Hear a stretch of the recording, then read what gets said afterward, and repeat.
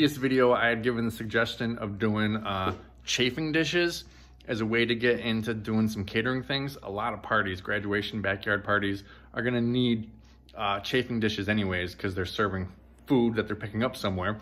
A lot of weddings are gonna need them. Plus a lot of caterers rent them anyways because they just don't wanna have that many. If they're doing 3 catering gigs that week, you know, they need 10 for each one. They don't wanna own 30 of them. They just wanna rent them and pass that cost off.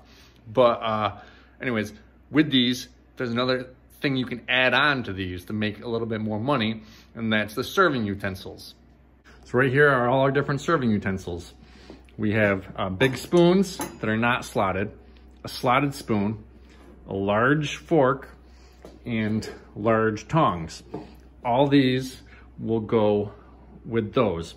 Some other things we have is a small or medium fork or spoon, a medium fork, and medium tongs.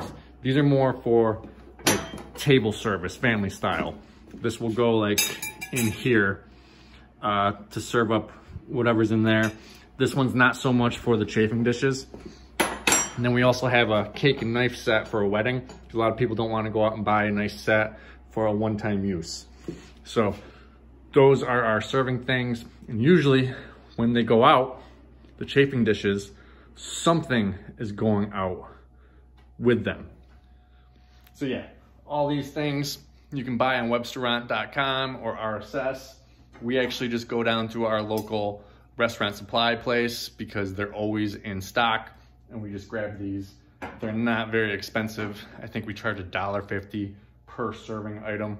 And for the cake knife and the cake triangle thing, I think we charge $5 for the set.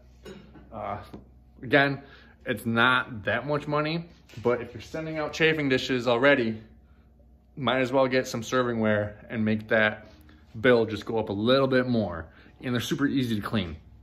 You're only gonna rent out maybe 20 of them at a time. If you don't have a dishwasher, you can just bring these home and clean them in your sink real easy.